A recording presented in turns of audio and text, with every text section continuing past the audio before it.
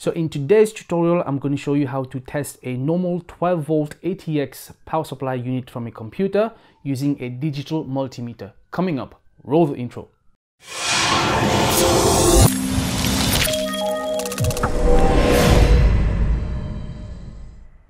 Hey name tags and welcome. This is Ash from Hill My Tech, helping you go from newbie to techie. Okay, disclaimer first, this is going to be an advanced tutorial. Regardless, any electronic repair does carry some risk, so please do at your own cost, otherwise consult a professional if unsure. This is also a standalone tutorial on my Troubleshoot series. You can see the details in the description below and the card above.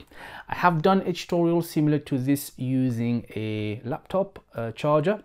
And I also did a first part of this tutorial when a dead PC was not turning on. Again, link below and card above, where we tested a power supply using a pin method. However, that test will not show whether the power supply is giving the right voltage to the computer.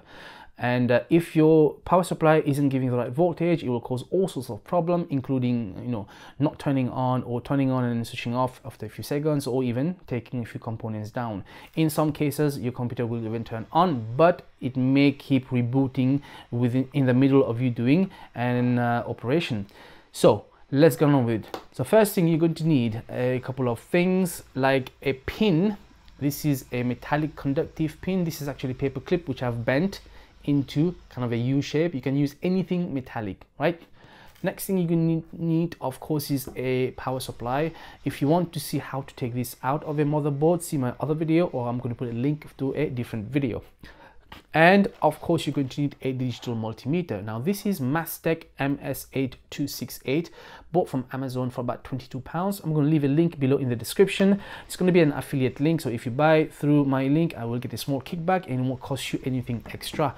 You can of course choose any other make and model of a digital multimeter, but these ones are auto ranging, and which means you don't have to mess with the voltage, especially for beginners. It's brilliant. So before you proceed, make sure you're grounding yourself. Work on a non-static electrical, non-static surface, like wood is fine. First thing, unplug and switch off everything. We're going to first test the plug to make sure the correct voltage is coming in through from the mains.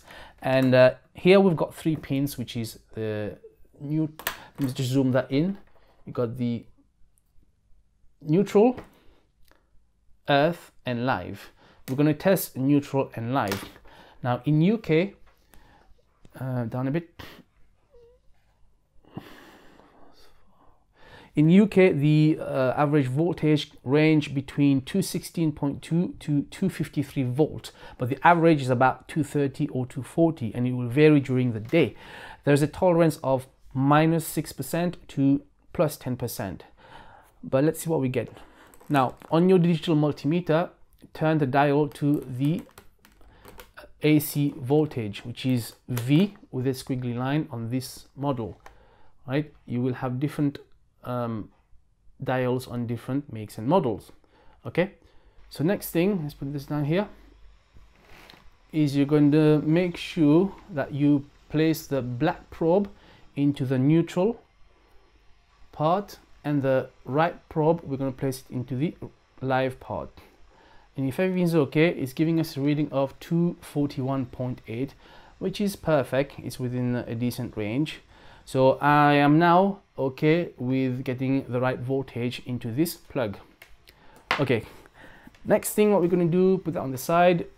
We are going to take our power supply, which is currently still disconnected and unplugged.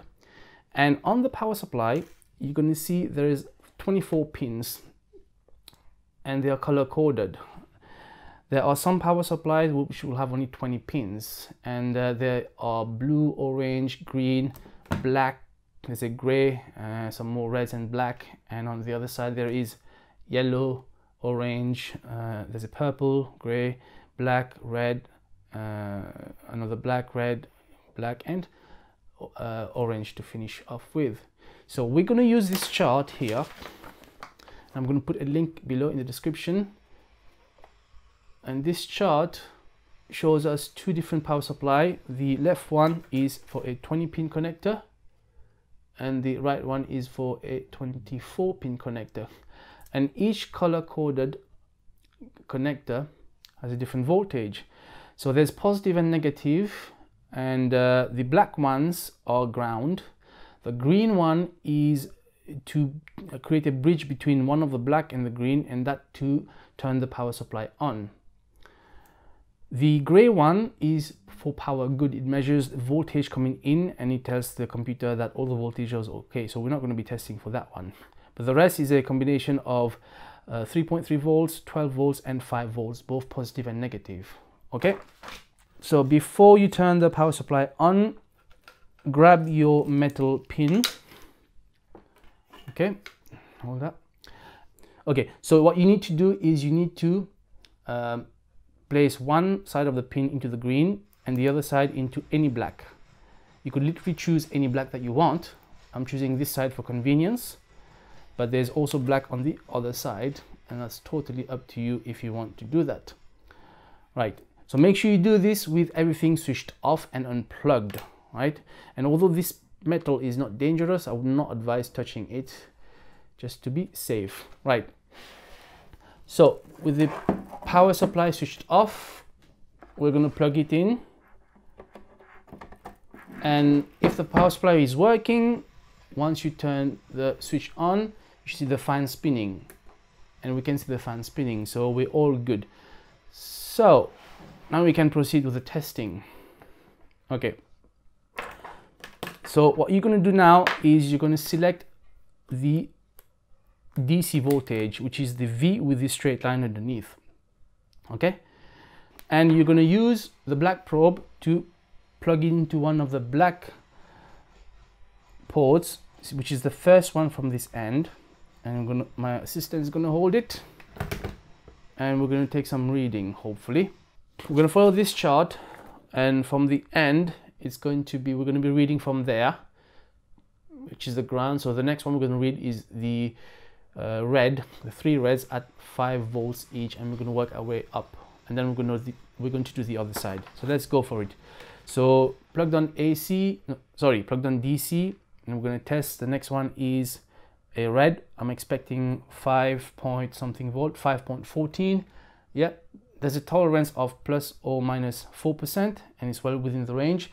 So if you get anything between 4.8 to 5.2 is fine.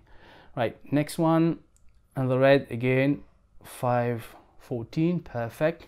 Next one, 5.14 again, perfect. Next one is the gray. I'm going to avoid that. Next one is the black. You don't need to do this. Next one is black again. You don't need to do this. These two are being bridged, so we move on again. The one after is black, so no need, and the one before last is the blue. Now the blue is giving me negative 11.92. My chart says it should be about negative 12. That's perfect. So the range here is going to be 11.52 to 12.48. So that's perfect. And last is the orange, and we're getting a reading of 3.381, and the range should be between 3.168 to 3.432, because this is a 3.3 volt test. So perfect. So this side everything is okay. Now we're going to switch to the other side, and to make it easy, my assistant is going to switch hands and making sure you're still not touching that, and we're going to plug the probe into one of the black ones. We're going to use the one just next to this one. Okay, so this one. Right, got it. Let's move this here so you can see the voltage. Okay, down a bit here. That's it. So right, we are testing from the top. That should be 12 volt orange. No, sorry, my bad. Should be 3.3 volt orange. So we've got 3.381, perfect. Next is the yellow, should be 5. Sorry, it should be 12, 12.12, that's perfect. Next, under the yellow should be 12 something. Yep, 12.13. The purple, it should be positive 5. Yep, positive 5. Gray, we don't need to do. Black, we don't need to do. Red, 5.14, perfect. Next to the black, we don't need to do. Next one is the red, 5.14 again, excellent. And then black, we don't need to do. Orange, 3.38, excellent. And the last one, 3.38, Excellent. And that's how you test a multimeter. Now don't touch anything, make sure you switch off. You can take the probe off, switch off everything. So this was how you test a power supply using a digital multimeter.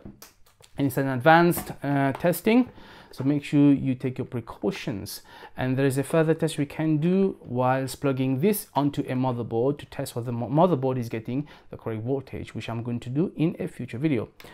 So thank you so much for watching. This was Ash from My Tech, helping you go from newbie to techie. You know what to do down below. Until next time, peace out.